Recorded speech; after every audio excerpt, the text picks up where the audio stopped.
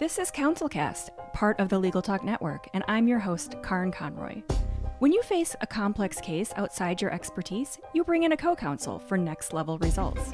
When you want to engage, expand, and elevate your firm, you bring in a marketing co-counsel.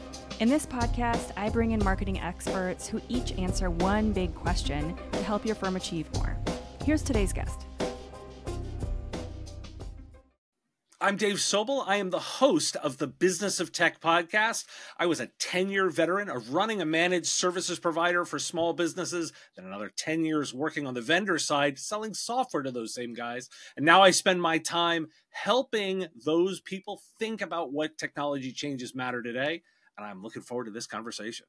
Oh, this is going to be good. Dave, thank you for being here. What technology changes matter? I feel like I'm just underlining that a little bit because it is just a whirlwind of technology changes. So to begin, the title for the show is What Lawyers Need to Know About Website Technology. So that's kind of a broad, that's a lot. There's, this is not going to be like, a 5-hour mini series show about website technology. But there's a lot of different things that are going on right now that are big changes and, things that people are confused and overwhelmed by. So let's start with the big one in terms of website and just technology in general. Let's start with AI and let's talk about what are the main things that everybody needs to know. I mean, everybody's talking about like how to do it, all the problems, all the issues or whatever, but what's the main, what would you say the top, 3 things are that people need to know about AI technology and kind of related to websites and marketing and all that good stuff? So it's incredibly exciting for those of us in technology because it's very rare that you have these technologies that are explosive, adopted very fast, and we can see the real transformative nature. Like we can literally sort of draw the lines of, the internet was one. the iPhone was one. And we're kind of doing the same thing with AI here. And so I'm going to say there are 3 big things if you want to break it down. The first is this is a thing. This is a thing. You're going to be impacted by it. Yes. But the second thing I'm going to say is technology analysts and technology people like me always say it goes faster than it actually does. Oh, so in a way, I want to tell everybody that it'll be okay. Trust me, it will be okay. You have more time than you think you do because we are always wrong about how fast it goes. Oh, I love that. That is really a unique point to be made that, I have to say, I read about AI and look at all the tips and, that's a unique one. And I feel like that offers such a breath of fresh air too. Cause it's like, okay, everyone take a breath. You have time. You are going to be okay. And sort of my last thought is that hey, the basic principles always still work. My father was a woodworker, and I talk all the time about the idea of measure twice, cut once. Yes. Is a foundational principle for a reason. And so if you are thoughtful about it, make thinking about it, and then move, you're going to do okay, particularly based on my second statement, that it doesn't nearly move as fast as we did. And by the way, think about all of these revolutions that we've been through, right? The internet. Right. For those of us that it came on, I was playing with the internet in 1995, right? But commercially, years later before we got it all right, a decade later till we got it all right. And by the way, we're still feeling the impact of that. Yeah. The iPhone, the same way, launched, super exciting, revolutionary device. Yeah, those first few years, remember those apps? Remember the iBeer stupid app and the fart apps and all kinds of silly, we were a lot of time figuring out what it would do. Well, by the way, AI, same thing. I love that. I love that because everyone has this kind of twisted memory, especially of things like the iPhone, where it in their memory, it is what it is today, or it was what it is today. And it wasn't. I'll never forget the very first day the iPhone was released. Of course, I was working with someone who was like beyond early adopter. And they came over to our house and they're showing us. And at this time, I'm working corporate. So I, of course, had a BlackBerry, right? Like that was the thing, right? And that was the status symbol at the time, were these BlackBerries with the little mini keyboard and your thumbs and all that. And I remember I'm standing there with my BlackBerry and he's standing there with his iPhone. And I was like, I don't get it. I don't see it. I don't see what that thing can do that this BlackBerry can't. Like, you know, at the time, the iPhone had no, the main kind of force and where everybody where it started kind of rubber hitting the road with the iPhone is once all the apps started getting in there and integrating and interacting with each other. But in the beginning, it was like email, not great pictures, and maybe a little bit of texting, but even then it wasn't what it is now. So I love that. This is the key point. This is the key point, right? Is by the way, those of us in technology, we recognize these moments. We often recognize them when they're happening. And remember that, you know, I dig into the financial motivations of technology all the time on my show. And this is where I highlight, remember all the people that are telling you how important AI is are financially motivated for it to be very important for you. Yes. Yes. So take a moment. Like, it's okay. They're excited because they've built something that is going to change everybody, and they want you to do it right now. And give them $5. Right. It's okay. Like, I legitimately believe there are real use cases here. I think there are things that we're going to do with it, but whether or not you did it today or in the next hour versus let's actually be thoughtful about the way that we can leverage it. And by the way, I think people that are moving now are going to have some competitive advantage. They will they'll embrace it. They'll move faster. They'll see some benefits with that. But by the way, the speed doesn't have to be at light speed in order to do it. Frankly, most people who are thinking about moving right now are ahead of the majority. Yes. I love that. So it's okay. So it's okay, everybody. Now let's be thoughtful. You haven't missed the boat. Trust me, you've totally not missed the boat. The boat's still at dock. We're still loading people on the dock, and like we're getting people on the boat. And by the way, we haven't quite figured out where we're going on the boat yet. Yeah, so, like, we're not even sure if the boat is really floating. Like, we don't even know if we've got the engine for the boat yet. But there's like this idea of a boat, and people are hopefully like getting on the boat. Right. So it's okay, everybody. So now let's be thoughtful about the technology. Like, so for one of the things that I've been telling both my listeners who are the IT providers helping businesses, but also business owners themselves is, look, this is a great time to think about your ethics and your guidelines for the way you're going to use it.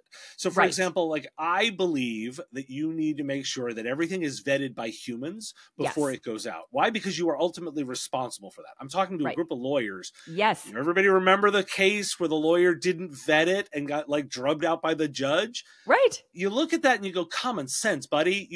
Your name was on the material. You should have looked at it. Now, that also means that I think there is usefulness here, right? Like the ability to interact with a generative AI tool and get data back and research back faster is going to make your life much better. Lawyers, I want you to think about an infinite paralegal that knows every case that's ever been done and can give you that reference in real time. Yeah, but they're also very powerful. like overly eager. So it's like an infinite paralegal that's like too eager, and you definitely need to check their work because there's like a huge potential for like error and just kind of going down the wrong path. So 100%. Yeah. But by the way, wouldn't you like to have that person on your staff if they were infinite capacity, right? Which they are. They can take as much. It's an additive thing. Microsoft uses the phrase Copilot to brand theirs, and I love it because the idea is it is next to you, helping you out, giving you guidance. Copilot. But you are still holding the reins. You are still flying the plane, and I want you to think about it that way. So you can give guidance to your people of, look, we are encouraging the experimental use of AI. We want you to do it in ways that make sense. And perhaps you'll make decisions about, are you allowing proprietary data to go into it? Or are you investing in systems that are confidential about that? You'll make your determination about your comfort level. 100%. But I'm guiding everybody and saying, make sure you're reviewing its work. Right. You are still responsible for it at the end of the day. So that should be part of your guidance. Yes, 100%. And then I want to do a follow-up here and talk for a minute about these AI checkers. And here's why. We do a lot of SEO work and we draft a lot of content, and we, in our agreement, say that we use humans, and we guarantee that. That is our agreement. We do not use AI. However, we do use AI tools to verify the quality of the work. So it gives us a grade and whatever. So we recently had some clients who used this AI checker where it basically scans the work that we sent over, and it came back and said, no, this is AI. And so we did this in-depth kind of investigation on the checker they used, along with a whole bunch of others, did a bunch of research. We're writing a big blog post about this that should be live by the time that we post this show. And basically, they're totally unreliable. That's what it comes down to. They totally don't work. They totally don't work. They come back with false negatives all the time. And that really matters to us because obviously that impacts our reputation. We're saying that we're using humans. And we had this whole group of people sit down and a human sitting next to another human draft content, submit it to a checker, and it came back as AI, while we were physically checking this. So I just want to talk for a minute about that. Do you have experience with that? And where you were talking about how you have to check this work, you as a human need to check this work. Do not rely on AI to check AI. Right. It just doesn't work. And there's no magic solution. Everybody wants a magic technology solution. And I'm here to tell you that that's not how this works. Right. Like the AI checkers, they're garbage. They're wasting your time. And what's interesting to me is I really want people to think about the way they use tools and the way they get comfortable with them over time. Yeah. Spell check is essentially an AI tool. Yes. And by the way, if you've ever used a grammar tool, I love Grammarly. Yep. Like I love Grammarly. I use it a lot. By the way, it's an AI tool, everybody. It is, absolutely. And so think about are you upset by something that's been spell checked? Are you upset by something that's been grammar checked? Yeah. Okay, you're probably not, but those have been around for a little while. Yeah. This is new. I get it. It's different and scary. Yeah. But this is the next evolution of that. Now you've got something that understands language and can help you and make recommendations. I don't mind saying I leverage AI all the time to produce my work. Like it does summarization really well. It helps me tighten things. It helps me expand a little bit. It's not always necessarily a great writer, but by the way, it's infinite and fast, so it can make me work better. I love it as a co-author. Like I will put something into a tool and I'll say, what did I miss? And it'll come back with 5 points, 3 of which I already thought of, but maybe 1 is something that I legitimately missed and didn't think of that angle. And that's where you can get really useful this. But ultimately, I'm responsible for the final material. Exactly. And the organization is responsible for the final material. And if you use it that way, it is the next evolution of spell check, grammar check. Yes. Now it's a writing check at another level. I mentioned the fact that we use those SEO tools. We also use Grammarly and spell check. And the reason I mentioned that earlier is because that threw off those AI checkers. So because we were using Grammarly and we had a spell check obviously in there, it came back, and that was what threw off the AI checker, is because it could see that, somehow it could see that Grammarly had touched our work. So I just mentioned that in terms of like where things are and are not right now. So don't use those AI checkers, use the human, like really like check the work yourself as a human, not some AI checker. But it is a great tool. Like there, so there's a balance there, but it has to include human eyes. Right. Well, I mean, by the way, good content has always required craftsmanship. Yes. And by the way, I think this revolution is going to be really good for all of us that are good at that. Yeah. Yes. These are tools that make those of us that are good at writing, creation, thinking, it accelerates our work. It assists our work. We are able to work, and produce more, faster, better. Yep. And there's areas where you can use it it's great at summarization. It's really good at providing insights from like, 10 meetings. It's really good at documenting and transcribing and then giving you a first pass at action items and following up and all of that kind of stuff. that's really good at that stuff. And that frees up time for us to work on the other things. And in particular, like, it's a really great first version of a research assistant, right? It gives you a lot of really insights. I'll give you one from outside the law space, but I think it's really fascinating. They've been doing tests in ER rooms, in the ER, to help emergency medical technicians with first diagnosis. And what they found is that they had actually used generative AI tools to where they put in the symptoms, and in 97% of cases in this particular study, the problem that the patient was facing was in the 5 generated answers 97% of the time. Amazing. So wouldn't you want a tool that gives doctors, like, hey, we've done a first pass at it, check these 5 things first. Right. That sounds amazing. We're saving time. This is in the ER when time is essential here. And we're not saying prescribe these medications based on like this, Chat GPT giving me a diagnosis. It's, hey, check these 5 things first.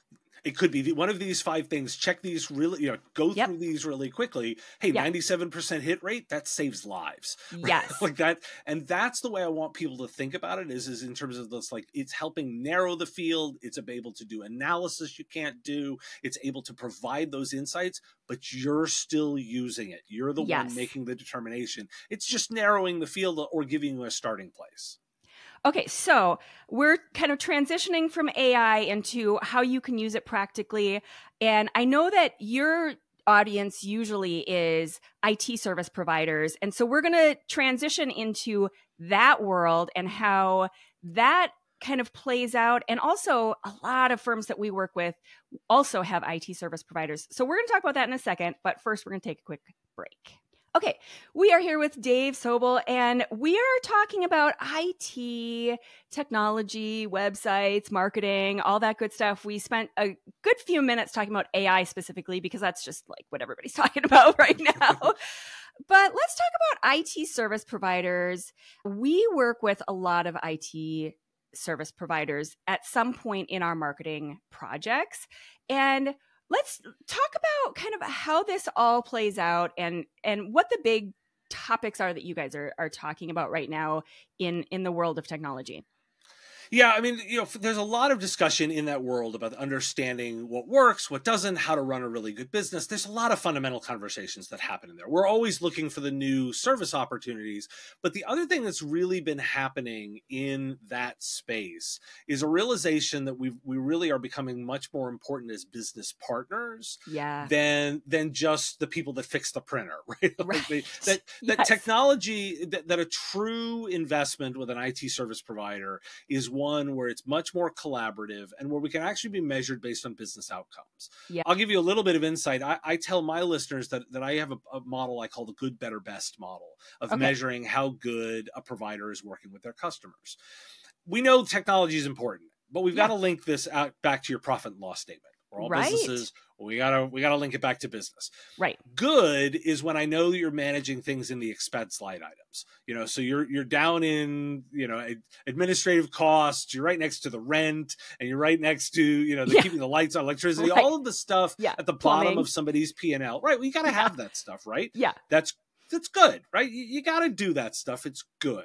Right. But if a technology provider can work with you as a customer and can make a difference in your cost of goods sold, that's better.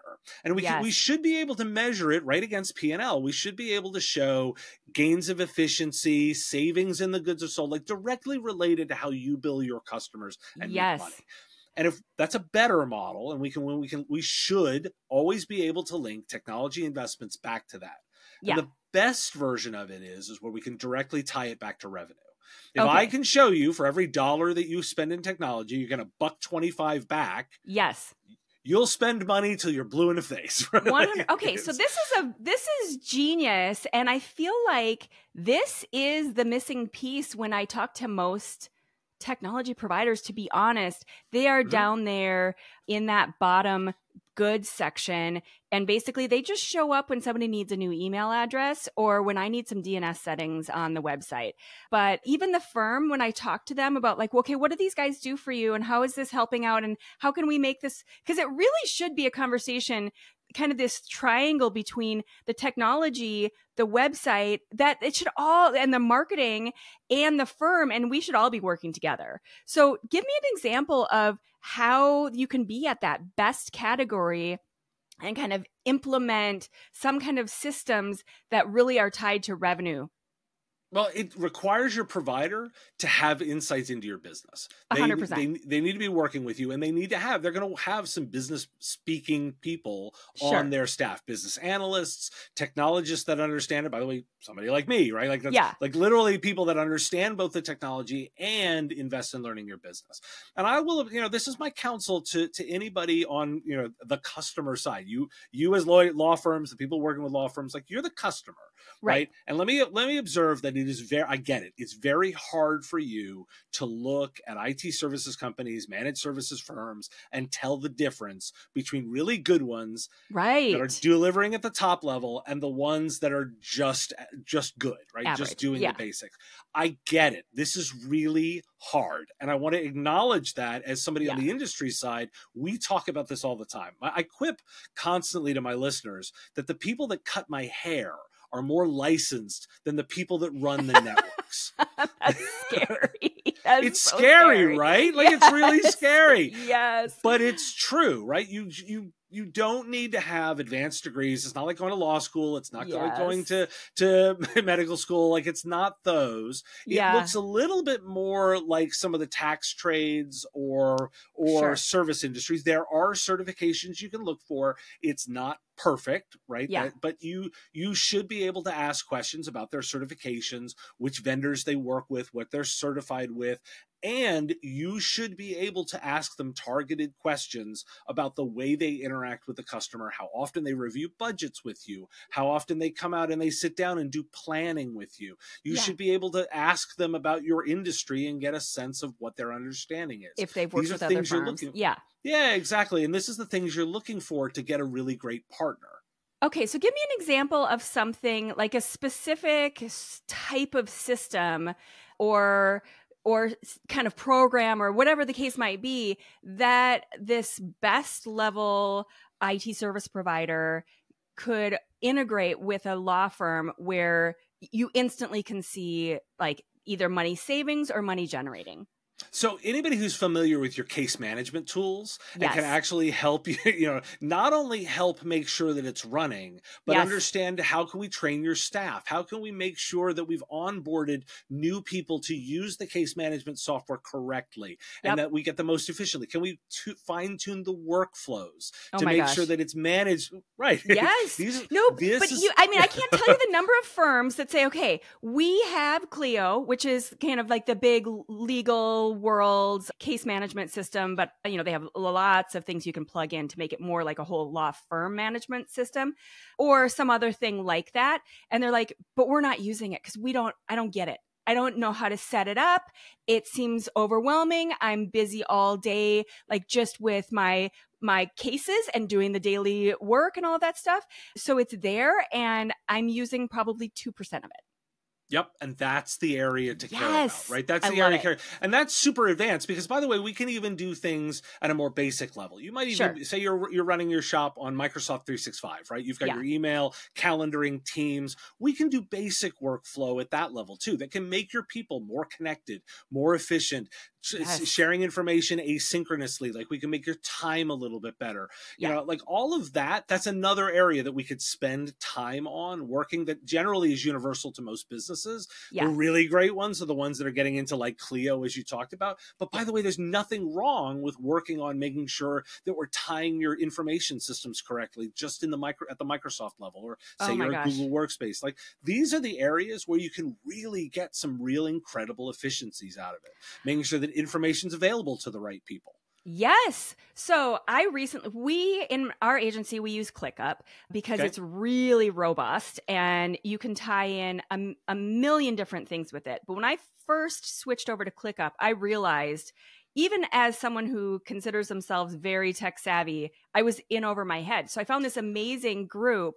Not only that, like I figured there's people out there that know this better than I do. Why do I need to waste my time and energy figuring things out when that's not efficient? That's not the most effective way of doing things. So I found this amazing group of women in England, and they probably spent more than 6 months, probably 8 months or so. And they went through every system in my entire business, from sales to within a project to internal systems that we have for everything, to the follow-up, to everything. And they created systems that save so much time. There's moments in my day where I'm like, what am I forgetting? Because like it feels right. almost worrisome that they've saved so much time. And it's 100% tied to a savings of money for sure, but also just for our agency, and this is the same for law firms, when clients get into the middle of a project, oftentimes it's not something that they're comfortable or familiar with. And so to have things not running smoothly really instantly creates issues and concern and worry and stress. And so to have a system in place that supports and reassures your client gives you a better client experience. And in the end, they're more likely to come back and work with you again. So I can't underline this enough in terms of having your systems in place. And you probably aren't the right person for that. You need an outside person to take that view and be able to kind of walk you through, okay, I feel like there may be a gap here, and kind of have that sounding board. Well, let me laugh and go, like, we're talking to a group of lawyers. Right. Would you recommend to your clients that they should be their own lawyer? 100%. Then why are you possibly recommending that you should be your own technology support? Like, right. You take your own advice, everybody. You want to do the thing that you are great at, and then you leverage experts around you to be better at the other stuff. And you should have an expectation that the provider that's working with you is delivering at that level. There are providers that do that at all sizes. They go all the way down to, if you're a small company, mid-size organization, large firm, there is a provider that matches to you. And particularly as we can work now remotely and internationally so easily, you don't necessarily have to only look in just your locale. You can look nationwide, or you can look even internationally if you need as well. Okay, so before we get to the book review, I do want to briefly touch on, I'm guessing, and you can correct me if I'm wrong here, but I feel like security issues, malware, hacking, all of that stuff, is that the first thing people usually talk to you about? You know, it really is. And I smile and I go, I did not get into technology to defend against criminals. Like, I really didn't. Like I just didn't. Yeah. And it's, it's one of those areas where it's super important to talk about cybersecurity, right? Because 100%. It is such an incredible threat. And I want listeners to really understand that this is not some kid in the basement messing around. Right. I want you to think Tony Soprano with a computer. It is an organized crime syndicate that is funded by governments, funded by foreign governments, that is entirely designed to steal your money. Everyone always tells me, "Oh, I don't have anything that you could take." Actually, I hear that all the time too. It's your money. Yes. It's your money. They want your money, and they're really good at it. They're really good at breaking into your business. We call it ransomware for a reason. Yes. They are trying to take you ransom and make you pay them money to get released. Okay, so let's talk about like threats in terms of, first of all, let's back up just real quick. I don't want to spend a super huge amount of time on this because I feel like in terms of your whole breadth of technology and all of that, security is just one little slice of that pie. And so I want to give it like the appropriate amount of time. But let's talk first about what the question that I get all the time is, I think my website was hacked. Why are they doing that to my website? Yeah, you have money and they'd like you to give them some. It's kind of it really is that simple. They've systemized the whole process, right? Because, they have built an incredibly robust automated system that targets the entire internet and looks for people that they can get into, and they've just systemized the whole thing.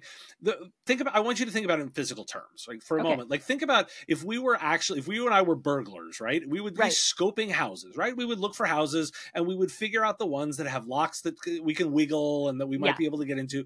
Now imagine if we didn't have to do it one at a time. we could just blanket everything in an automated process and quickly identify the ones, and have little robots just do it for us. Right. We'd be really great thieves. Like we'd be systemized thieves. That's what they're looking for. They're looking for the basics of, did you lock? If you didn't lock the doors, they're going to get in. You left a window open. And this is the idea of like patching the software and keeping things up to date and all of the basics. Well, that was my next question. Like, so what do you usually say when people ask you, like, what should I do? Okay. What I tell people to, my advice is actually a little different than most people's. You probably heard it from the way that I talk about technology. Yeah. I want you to think about the information in your business as the crown jewels. Okay. It is literally the one thing from a technology perspective I cannot protect.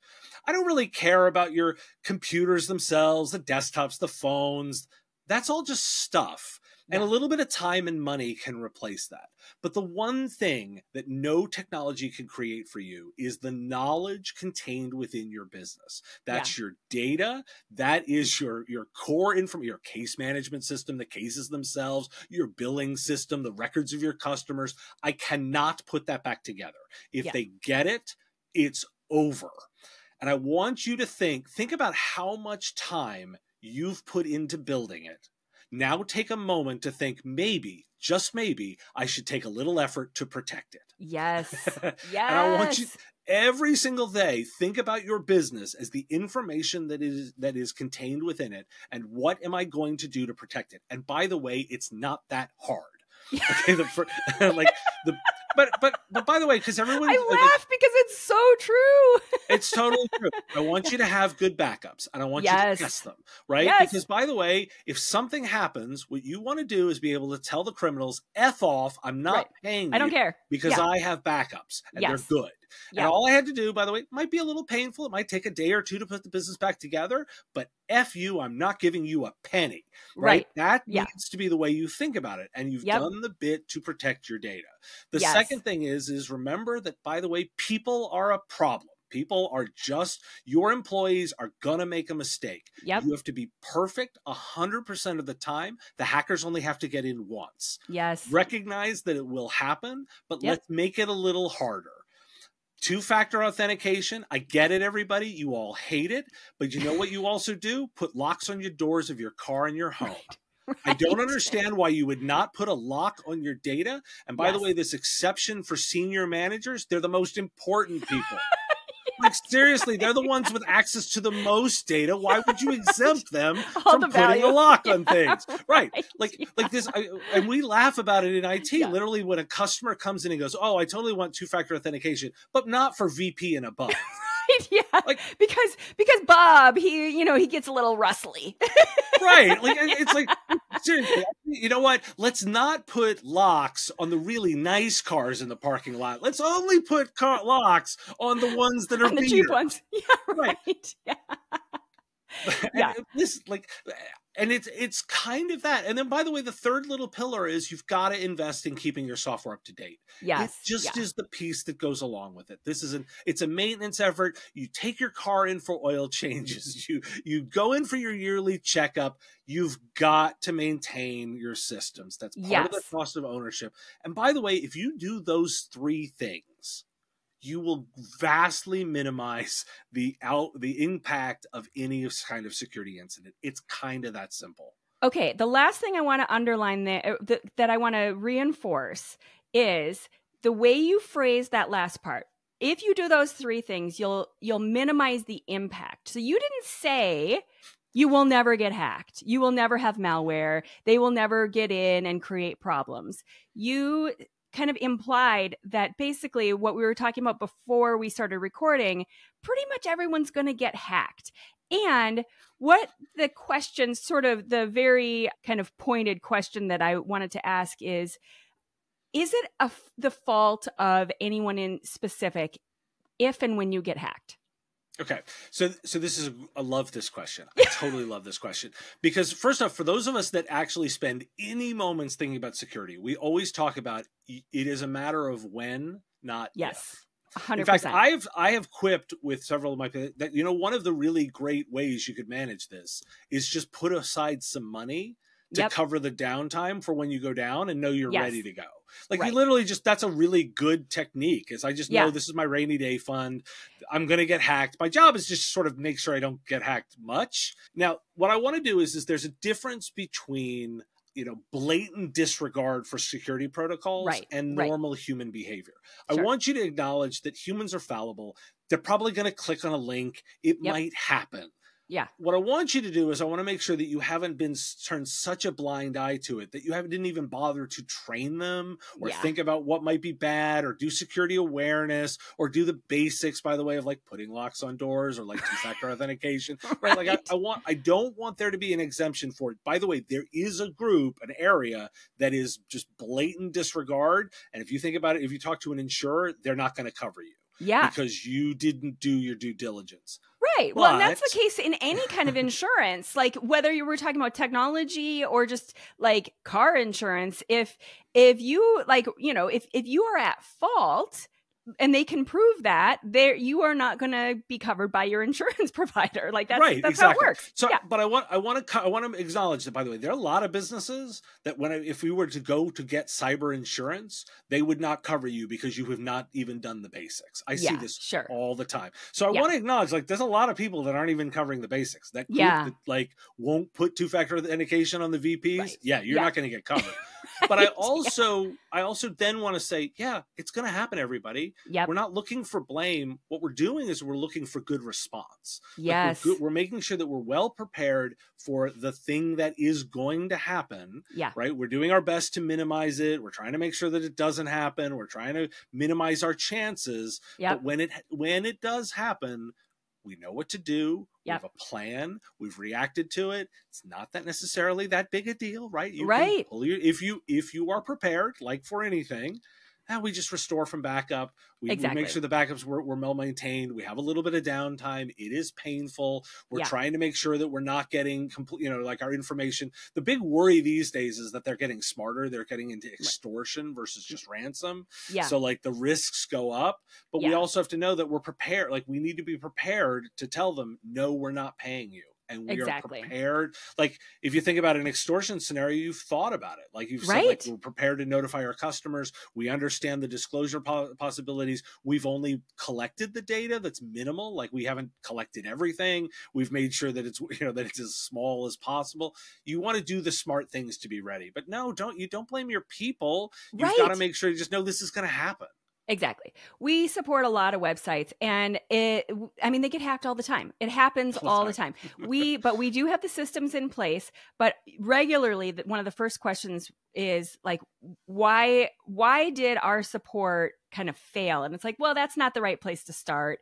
We're going to assume you're not special, that you're going to somehow avoid all of these issues. I mean, if the government and major organizations that have so much more security can be hacked, then I'm afraid your little website can be hacked as well. Right. It's gonna happen. It's about response. Like you just described it. Like, oh, we got you. Like we cleaned it up. We'll back up. Yep. The downtime was measured. We had a plan for it. We put it all back together. Yeah, that's called normal response, everybody. Exactly. That's what we look for. And exactly.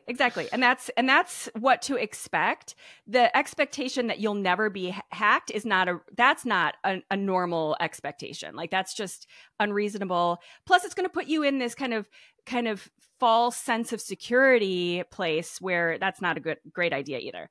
Okay, so it is time for the book review. We have a whole library of books curated on our website called the Thought Leaders Library, which is kind of a new title, so we're excited about that. And so we're going to talk to Dave about the book that he's recommending for the library after the break. All right, it is time for the book review. Dave, what is the book that you have to recommend for the Thought Leaders Library to add to our collection today?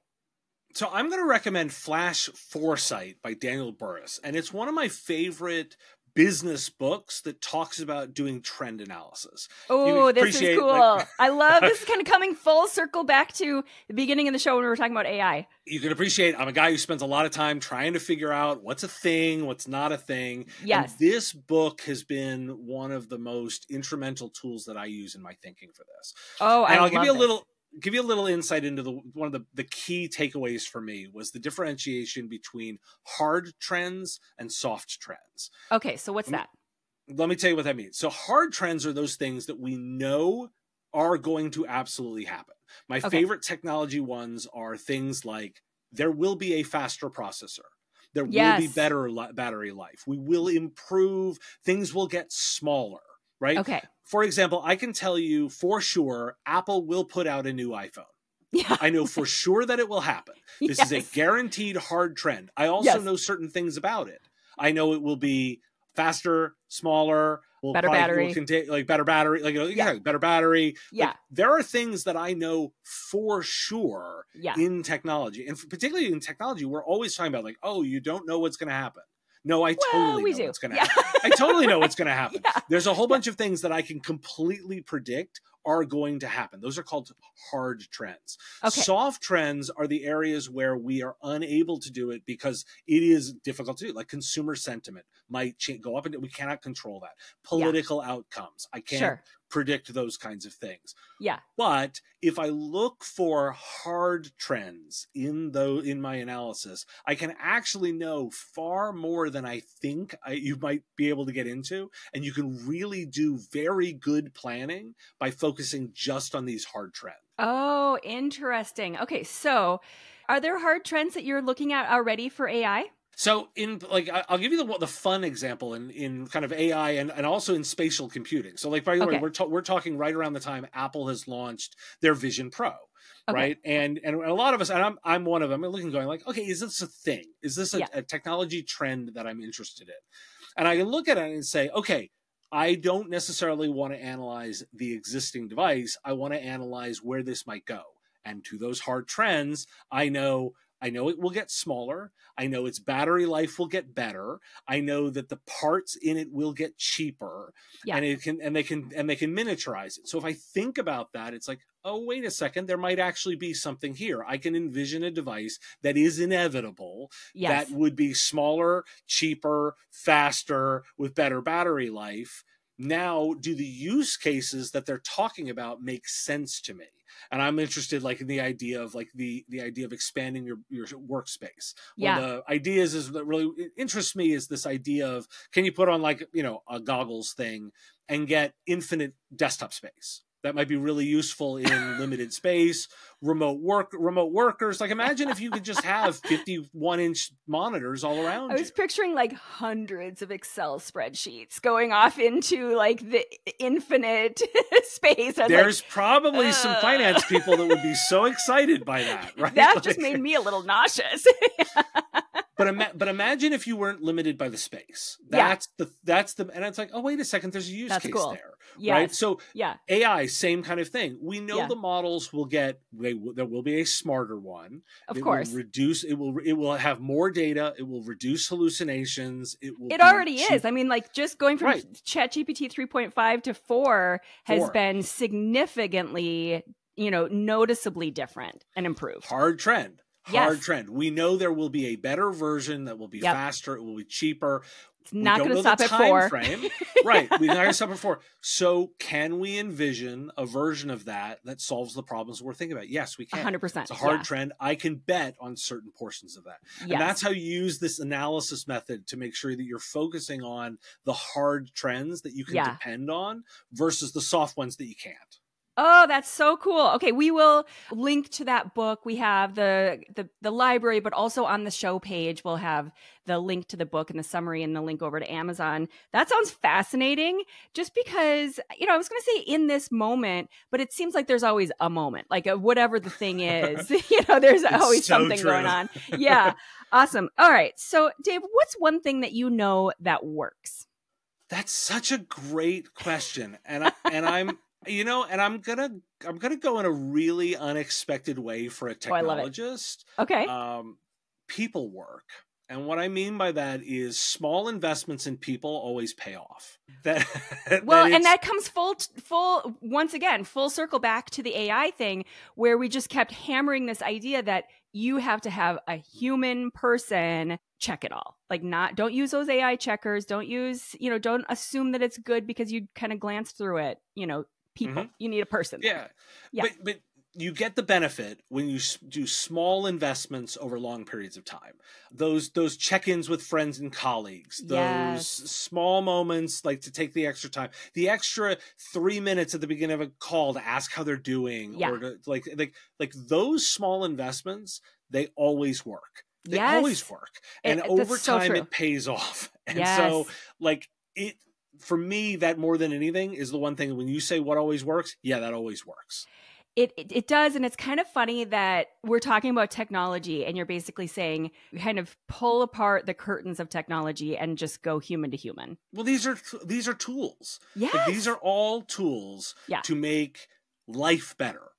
Broad speaking, life better. So the more we think about them as that, the better and more effective we are with them as tools. And I think that is a fundamental, like, I love it. Like, I'm a gadget guy. I love playing with all this stuff, but I do it because I want to, like, there's a fun element, right? Which is a human emotion, which is about making me a better person. Like, I'm having a good time doing it, or it's by, enhancing the outcomes because I want to make people better or businesses better. Like, the more you tie it back to that, it always works. It does. It's so true. And I think that's important that like these are tools, and this is supporting a better life. This is not like meant to be the better life, like living inside this virtual reality thing. Like, that's where it kind of crosses the line for me. I'm like, okay, I want the people, the like real people.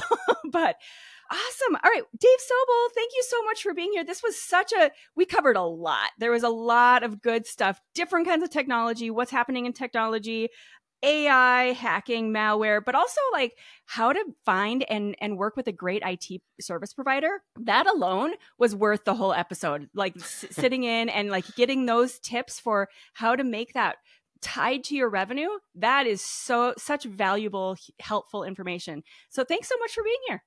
Well, I appreciate the time. This has been great fun, and thanks for having me. Thank you for listening to this episode of the CouncilCast podcast. Be sure to visit our website at council-cast.com for the resources mentioned on the episode and to give us your feedback. If you enjoyed this episode, I would appreciate if you could rate and review the podcast on Apple and subscribe to your favorite podcast platform. See you on the next one.